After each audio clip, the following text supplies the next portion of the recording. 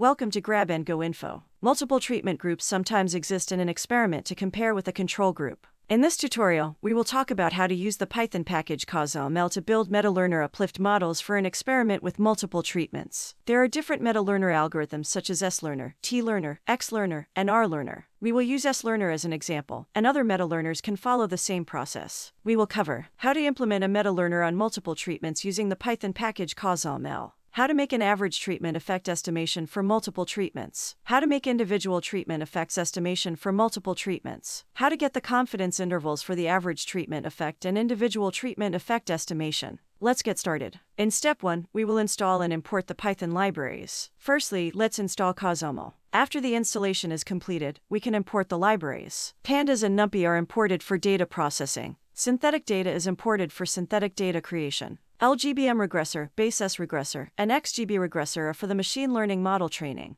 To get the code for this tutorial, please check out my blog post on medium.com. I will put the link in the video description. Medium.com is one of the most referenced websites for data scientists. It charges $5 per month for full access. I have been a Medium.com member for many years, and that's the best $5 I spent every month. If you would like to support me to keep providing free content, please use the link in the video description to join the Medium membership at no additional cost. If you prefer not to join, you can still read the post because there are a couple of free monthly posts for everyone to read. Okay, let's continue. In step 2, we will create a synthetic dataset for the S-learner Uplift model. Firstly, a random seed is set to make the synthetic dataset reproducible. Then, using the synthetic data method from the CausalML Python package, we created a dataset with 5 features, 1 treatment variable, and 1 continuous outcome variable. Mode is for the type of simulation for synthetic dataset creation. It is based on the paper by Nyax and Wager titled Quasi-Oracle Estimation of Heterogeneous Treatment Effects. 1 is for difficult nuisance components and an easy treatment effect. 2 is for a randomized trial.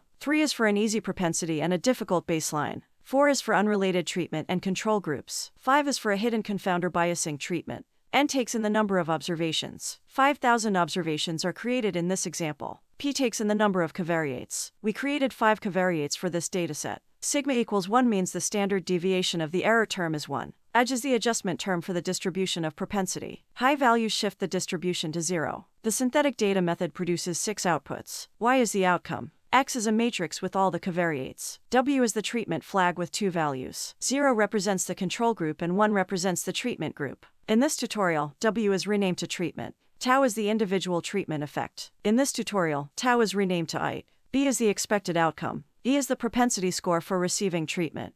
The Python CausalML package creates 1 control group and 1 treatment group by default. We use the random function from NumPy to split the treatment group into 2 treatment groups, treatment 1 and treatment 2. After that, using value counts on the treatment variable, we can see that out of 5,000 samples, 2421 units did not receive treatments, 1235 received treatment 1, and 1344 received treatment 2. In step 3, we will estimate the average treatment effect for multiple treatments. The Python CausalML package provides 2 methods for building S-learner models. LRS regressor is a built-in ordinary least squares S-learner model that comes with the CausalML package. Base S regressor is a generalized method that can take in existing machine learning models from packages such as Sklearn and XGBoost, and run S-learners with those models. To estimate the average treatment effect for multiple treatments using LRS regressor, we first initiate the LRS regressor, then get the average treatment effect and its upper bound and lower bound using the estimate 8 method. Note that because we have more than 1 treatment, control name equals control needs to be specified so the computer knows which one is the control group.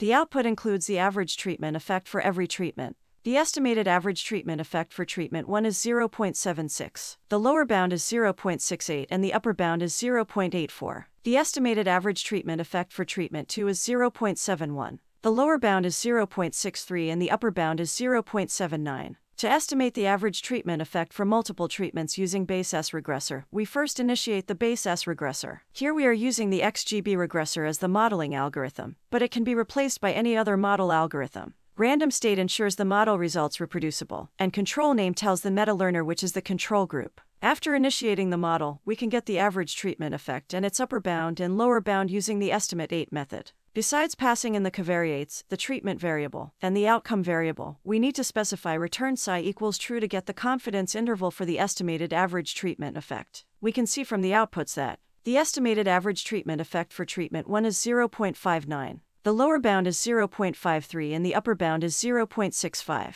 The estimated average treatment effect for treatment 2 is 0.57. The lower bound is 0.51 and the upper bound is 0.63. The estimation from base S regressor is different from the LRS regressor, showing that the model algorithm selection affects the average treatment effect estimation accuracy. In step 4, we will estimate the individual treatment effect for multiple treatments. The method fit-predict produces the estimated individual treatment effect. From the first 5 results, we can see that the individual treatment effect is estimated for both treatments. The first column corresponds to the individual treatment effect for treatment 1 and the second column corresponds to the individual treatment effect for treatment 2. We can print out the individual treatment effect estimation for each record. For example, the first record has the individual treatment effect of 0.62 for treatment 1 and 0.80 for treatment 2. If the confidence interval for the individual treatment effect is needed, we can use Bootstrap by specifying the bootstrap number, bootstrap size, and setting return psi equals true. The output gives us both the estimated individual treatment effect